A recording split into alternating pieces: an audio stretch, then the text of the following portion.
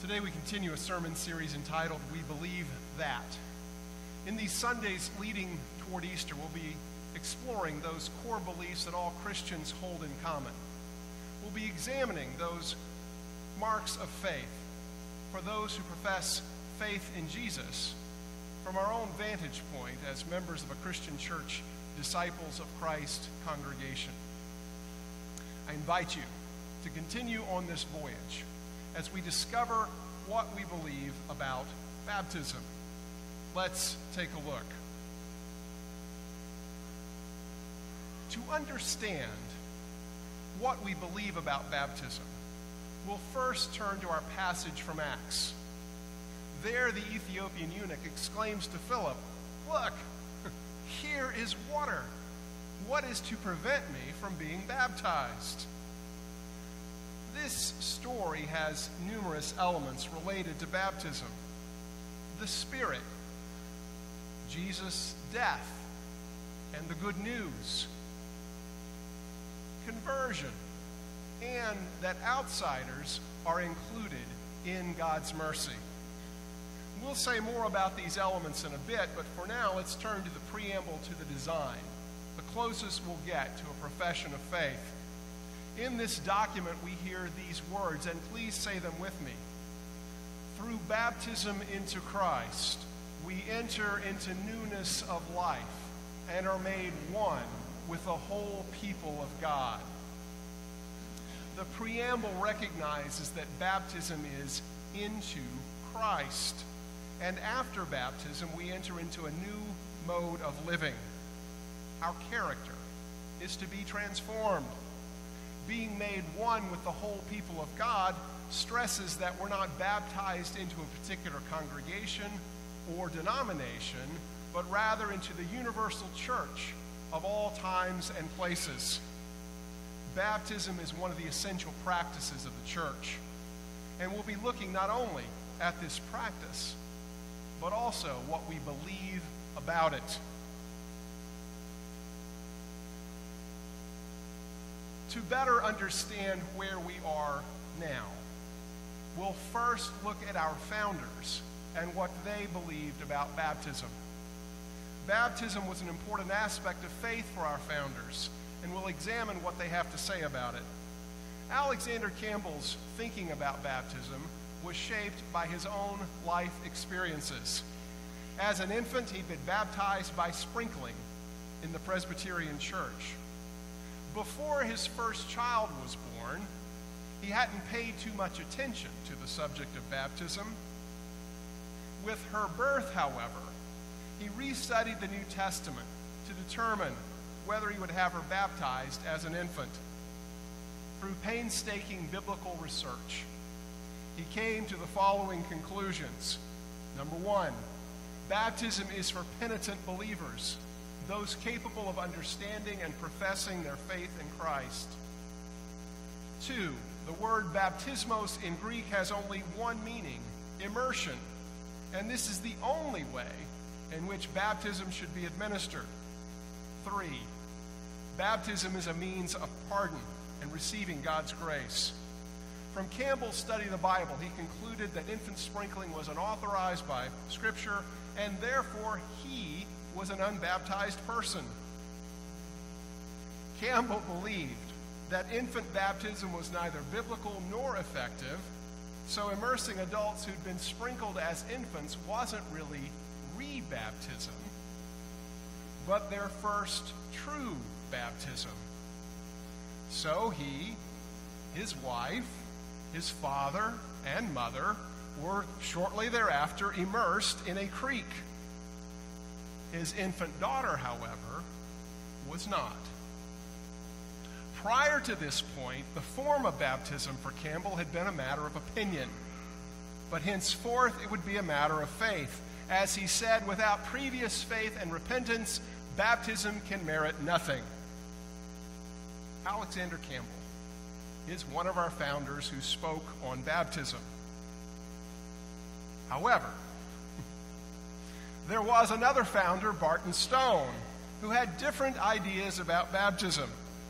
In contrast to Campbell, who said the form of baptism was a matter of faith, not opinion, Stone said, "My opinion is that immersion is the only form of baptism. But shall I therefore make my opinion a term of Christian fellowship?" Stone took a more tolerant view of such matters, and in the Christian church half of the movement, the pious unimmersed were welcomed into church membership. For Stone, rebaptism was not necessary to be part of church, nor was immersion necessary for salvation. Campbell eventually came around to share this conviction, and yes, even admitted that because baptism was God's grace at work, even people sprinkled as infants could be saved. Which was a big admission for Campbell. Regardless, however, of the beliefs of Campbell and Stone on baptism, the founder whose evangelistic work put the Christian Church Disciples of Christ on the map was Walter Scott. A former Presbyterian like Stone and Campbell, his missionary work on the American frontier was crucial in the spread of our denomination. Scott believed that Acts 2:38 provided a clearly defined plan of salvation, what he called the five-finger exercise that had at its heart baptism. From Acts 2:38, Scott said you should confess your faith, repent of your sins, be baptized, your sins are forgiven, and receive the Holy Spirit and the gift of eternal life. Scott's plan of salvation was biblical and easily remembered, and his efforts led to thousands upon thousands of baptisms in the new movement. After the death of the founders, however, their flexibility hardened into rigid legalism among their followers. For them, the only issue of importance about baptism was how it was administered. Disregarding the tolerance of Stone in welcoming the pious unimmersed, or Campbell's admission that baptized infants could be saved, their followers came to believe that there was no salvation without immersion. Immersion became a prerequisite not only for church membership, but also salvation. These followers believed that if someone had been sprinkled as an infant, they must be immersed to receive God's grace. In the early middle to 20th century, there were divisive debates among disciples about membership and whether it was to be open to those who had been baptized as children, but did not wish to be immersed. Truth be told, both infant and believers' baptism stress different sides of the baptismal formula, which is that baptism is divine grace plus human response. Both ways of baptism have their strengths. Infant baptism shows that God alone is the author of our salvation. That even before we were able to claim God as our own, that God had already claimed us. And that the good news isn't dependent on our ability to receive it. On the other hand, the strength of believers' baptism is that it shows the need for an individual decision of faith, that we publicly profess our allegiance to follow Jesus. The weakness of infant baptism is that it runs the risk of minimizing the individual decision for faith that confirmation provides. The weakness of believers' baptism is that it runs the risk of minimizing the priority of God's grace, that it's something we choose to do for God, rather than a response to God's initiative. Supporters for believers' baptism cite Acts 2:38, which Walter Scott quoted. "Repent and be baptized, every one of you, so you may be forgiven and receive the gift of the Holy Spirit." Supporters of infant baptism cite Acts 2:39, which says, "This promise is for you, for your children, and for all who are far away, everyone whom the Lord our God calls to him." They also note that entire households in the book of Acts were baptized, which may have included infants, because when the head of the house converted, so did everyone else in that household.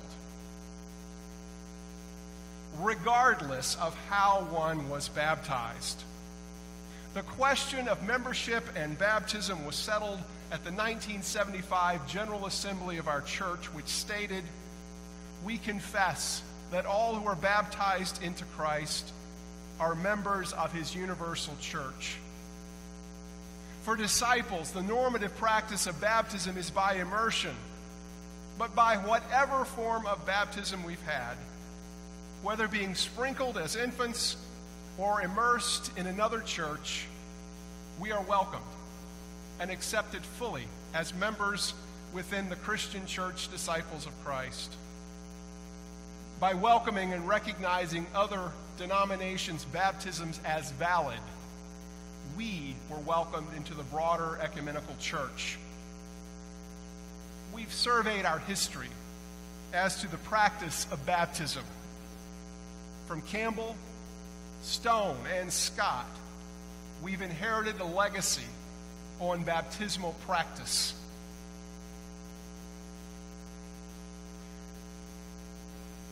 Given our history, what do we believe about the meanings of baptism? Having examined our practice of baptism, what does baptism signify? Although our founders spoke at length on the form of baptism, their chief concern was to its function.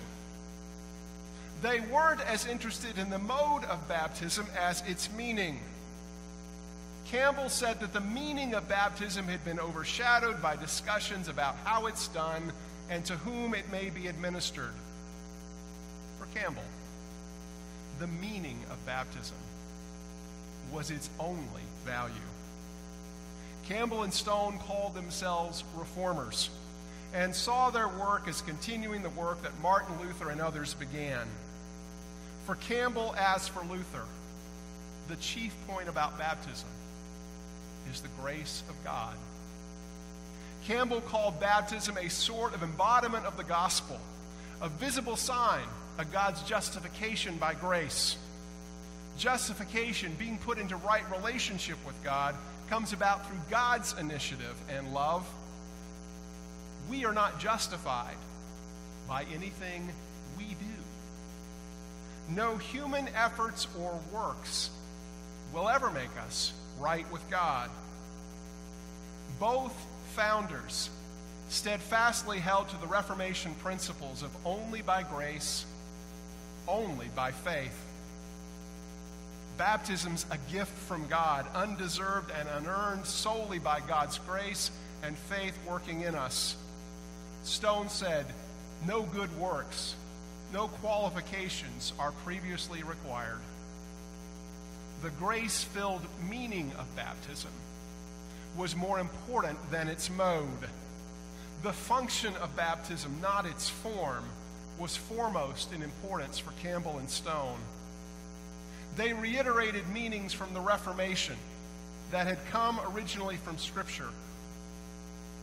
Those scriptural meanings of baptism were later agreed upon and published in a landmark document from the World Council of Churches called Baptism, Eucharist, and Ministry. The fruit of more than 50 years of study, reflection, and dialogue among 300 member churches. It recognizes that if Jesus' prayer for unity of the church is to be realized, there must be basic agreement among Christians on baptism, Eucharist, or the Lord's Supper, and ministry. Unity of the church is something we disciples are strongly committed to. So the meanings of baptism found in this document are ones we're united with believers around the world in affirming. This document says that although there are multiple images of baptism, there are only 5 primary meanings of baptism that these 300 denominations affirm as central to Scripture and to baptism. The first meaning is participation in Christ's death and resurrection. We heard it in the passage the Ethiopian eunuch was reading. Like a sheep, he was led to the slaughter. In baptism, Christians are immersed in the liberating death of Christ, where our sins are buried, where old Adam is crucified with Christ and buried, and where the power of sin is broken. Fully identified with Christ's death, we are buried with him and raised here and now to new life in the power of the resurrection, confident we'll also be one with him in a resurrection like his. We are no longer slaves to sin, but free. Second primary meaning of baptism is conversion, pardoning, and cleansing. We heard it in Acts 8:35, where Philip proclaimed to the eunuch the good news about Jesus, and that news changes the eunuch's life forever. Baptism implies confession of faith and conversion of heart. The New Testament underlines the ethical implications of baptism by saying it's a washing of the body with pure water, a cleansing of the heart of all sin, and an act of justification, being made right with God. Those who are baptized are pardoned, cleansed, and made holy by Christ, given a new way of living. A third primary meaning of baptism is gift of the Spirit. We heard it in our account of the Ethiopian eunuch, where the Spirit said to Philip, "Go over to this chariot and join it." The Holy Spirit is at work in the lives of people before, in, and after their baptism. God gives all baptized persons the anointing and promise of the Holy Spirit, the same Spirit that revealed Jesus as Son during his baptism and empowered the disciples at Pentecost. The Holy Spirit marks the baptized with a seal and implants in our hearts the first installment of our inheritance as daughters and sons of God. The Spirit nurtures the life of faith in our hearts and brings us to completion with God. The fourth primary meaning of baptism is incorporation into the body of Christ. It's a sign of our common discipleship, and through it we're brought into union with Christ, each other, and the church of every time and place. Our common baptism is a sign of our unity in Christ, giving witness to the healing and reconciling love of God. The fifth primary meaning of baptism is sign of the kingdom. It's the story behind the story of the Ethiopian eunuch.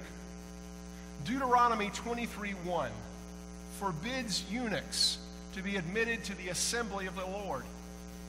Yet in Isaiah 56:4-5, God promises that there will be a day when eunuchs will be given even a better name than sons and daughters. Philip, by welcoming this outsider and baptizing him, says that promised day has arrived. Baptism initiates the reality of a new life given in the midst of the present world, one in which ethnic, social, and gender differences are superseded by the unifying love of Jesus. Baptism gives participation in the community of the Holy Spirit. It's a sign of the kingdom of God and of the life of the world to come. Baptism's power embraces the whole of life, extends to all nations, and anticipates the day when every tongue will confess that Jesus Christ is Lord. Over 300 expressions of the one church are in agreement that the 5 primary meanings of baptism are participation in Christ's death and resurrection, conversion, pardoning, and cleansing, gift of the Spirit, incorporation into the body of Christ, and sign of the kingdom. Campbell believed that the only value of baptism was in its meaning, and would be encouraged that the church worldwide has come to an agreement on those meanings based on Scripture.